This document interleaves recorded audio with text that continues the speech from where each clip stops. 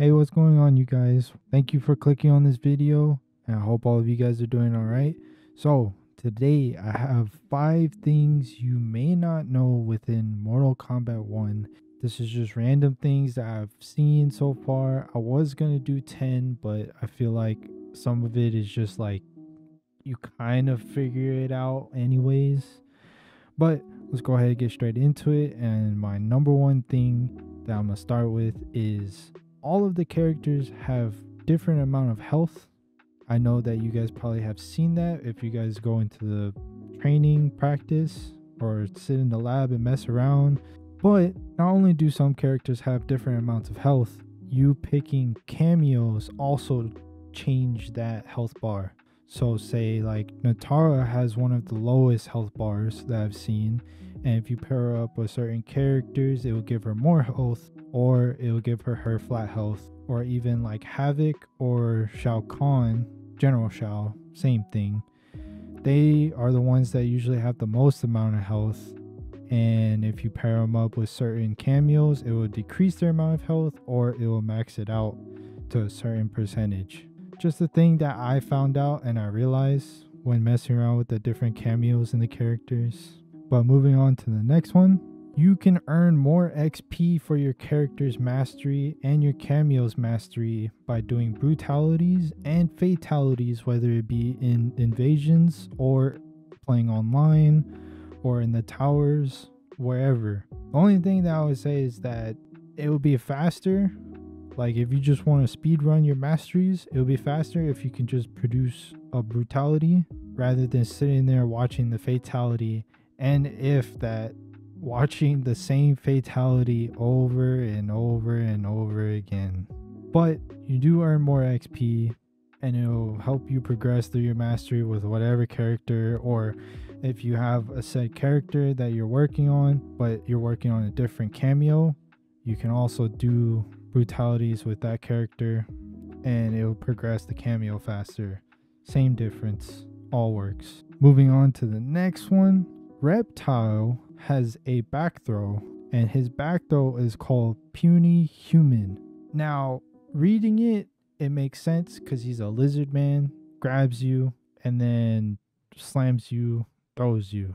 You know, you don't think anything of it, but when I first heard Puny Human, I thought of the scene with Hulk grabbing Loki and slamming him back and forth, and then it called him a puny god.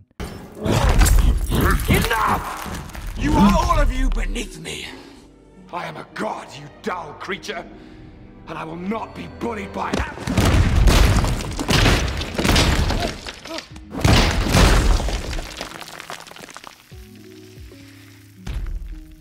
Puny god.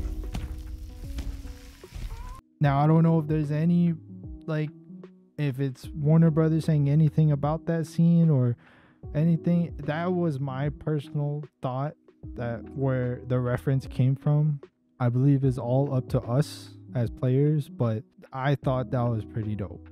Now, another thing, did you know that the voice actor for Baraka is Steve Bloom, which is the same voice actor who voices our favorite zombie slayer, Tank Dempsey from Call of Duty Zombies, and also voiced Wolverine in the animated series of X-Men. There are also many other voice actors who have voiced in many different games, but I'm sure you've already known from when the game was first coming out. Obviously, Natara is voiced by Megan Fox, and the Johnny Cage skin for Jean-Claude Van Damme is actually voiced by the actor, obviously. Moving on to the last one that I have, and it's kind of going to be a mixture of some things, but make sure to check your notifications as well, as you can earn stuff like gold that may have been sent to you from the creators. It lets you know about patch notes. They might give you like oh, here, thank you for participating in such and such season 1, blah blah blah, whatever. Just make sure to check your notifications. It's within your profile. Just, it doesn't hurt to check it and then collect everything out of it, because like I just recently checked mine and I had 15,000 gold coins just sitting in there, and I never knew about it. And then one more thing, there is cross progression. At least it's what I've heard. Now, you do have to create a Warner Brothers Games account. And then when you make such account, all you have to do is go into the account settings, go to connections, and then connect your game profile to your Warner Brothers account. And then as long as you have all your accounts connected to that profile on Warner Brothers, whatever, you can go to any system that you have connected, and it should be cross progression, and you should be able to play with all your stuff still there, no problems whatsoever. Now, we're still waiting for crossplay. I haven't heard anything about when or whatever, if it will come or anything, but I do know that on PC there is crossplay between Epic and Steam.